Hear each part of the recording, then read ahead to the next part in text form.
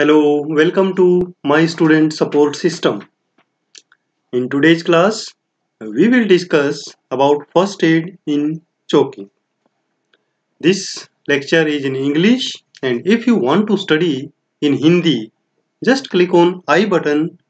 You will get the link of video in Hindi, and you can also visit my channel, My Student Support System. So what is choking? Choking occurs when breathing is stopped by a constricted or obstructed throat or windpipe. In some cases, the airflow is completely blocked. In other cases, some amount of air can pass to the lungs and causes asphyxia. What are the causes of choking? Normally, adults usually choke when swallowing food without chewing properly and laughing and talking while eating or drinking. This happens especially in the parties. Being unconscious and breathing in vomit. Sometimes if an unconscious patient vomits and it breathe in the vomitus, then also choking occurs. Children usually choke by placing objects in their mouth. They normally do this out of curiosity. However, they may also choke when eating too quickly or when talking with food in their mouth. What happens in choking? How you will identify? Means what are the signs and symptoms of choking? Number one, inability to speak. The person will not able to speak and no word will come out from his mouth. Difficulty in breathing, noisy breathing or high-pitched sound while inhaling. Weak and ineffective coughing. Means in this case a small pathway is there, so some air is coming but it is with difficulty.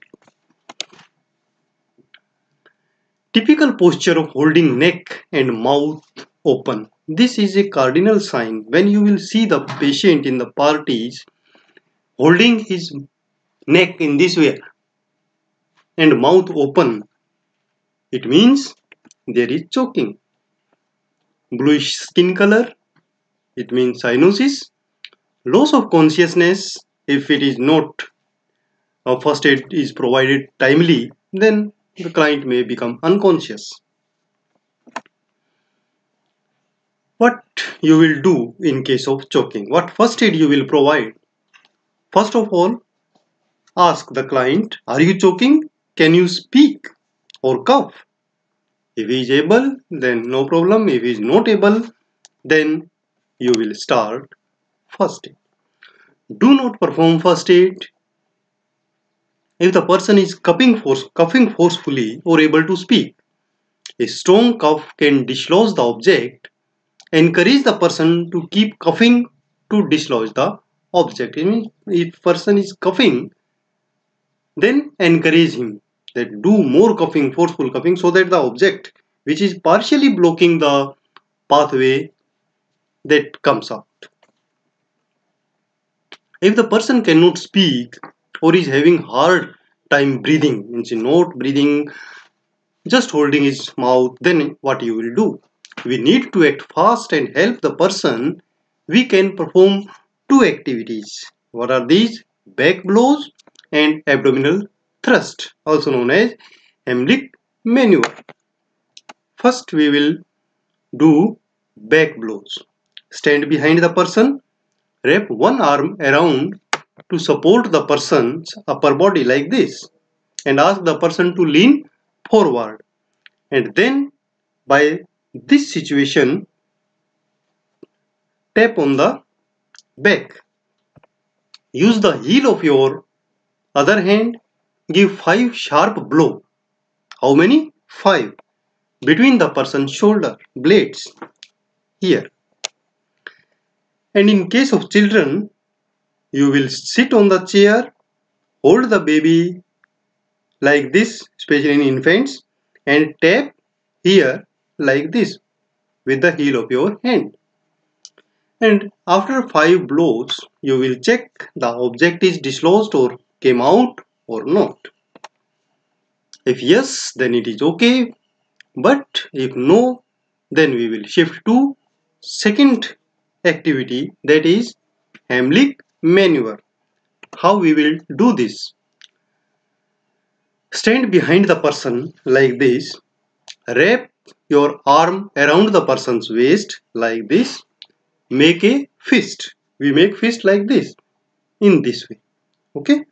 And with another hand we hold it like this, okay? This should be the position of our hands. And now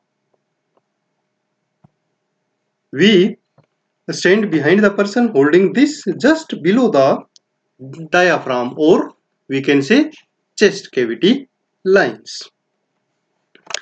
Then grasp firmly the fist with your other hand.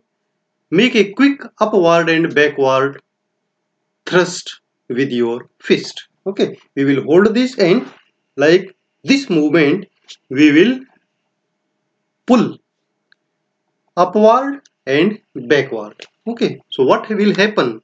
In this way the diaphragm will go up, chest cavity will go inwards, and the object which is in the trachea will come out with the force. In case of children, we will sit like this so that we can properly hold the child and we can perform Heimlich maneuver. We will do this abdominal thrust 5 times or until the object is dislodged. If in one time the object is dislodged, then it's okay. But we will continue to do if the object is not dislodged up to 5 times. After 5 times, we will check the object is dislodged or not. If it is done, then it is okay. But if no, then we will again perform back blows. Okay, 5 times. So this is known as 5 and 5 approach. 5 back blow, 5 abdominal thrust till the object comes out or the person loses consciousness. Okay, if become unconscious, then we have to shift our attention. We will call for medical help, dial 112, and or ask someone to dial 112 and explain the situation, and then we will start CPR, cardiopulmonary resuscitation. The detail of cardiopulmonary resuscitation you can watch on my another lecture. You can just click on I button and you will get the link of BLS, basic life support and CPR training. Then we will try the shift the patient to hospital in an ambulance. This is all about first aid in choking. Normally we are able to remove the object by these two systems, back blows and Heimlich maneuver. Thank you students. You can visit my Facebook page, My Student Support System, or you can visit Blogger to make your notes, My Nursing Students, blogspot.com. You can follow me on Twitter, on Instagram, and you can join my Facebook group. Thank you.